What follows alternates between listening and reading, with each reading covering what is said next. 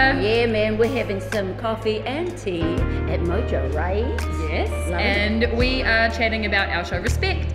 That is at the Spiegeltent for 3 nights, 22nd, 23rd and 24th of March. We'll see you there. Yeah.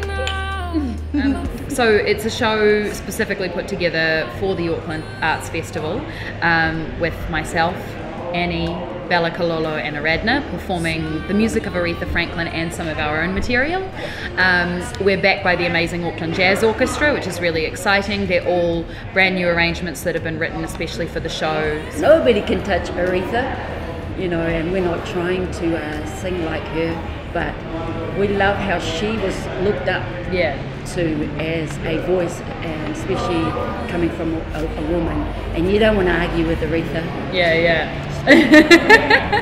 So it's like, it's the perfect combination of kind of like fun and light and something of substance, I guess, having something to say. I love it too. In that song Respect, I really love the clarity of how each letter is spelled out. Let me just make it clear. Yeah, very clear.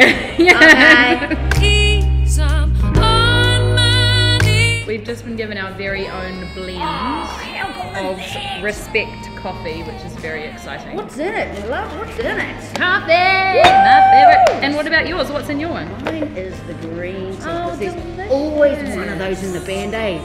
Respect blend. Yes. Strong, distinctive and potent. This blend is inspired by our own homegrown soul ladies, the ladies of Respect.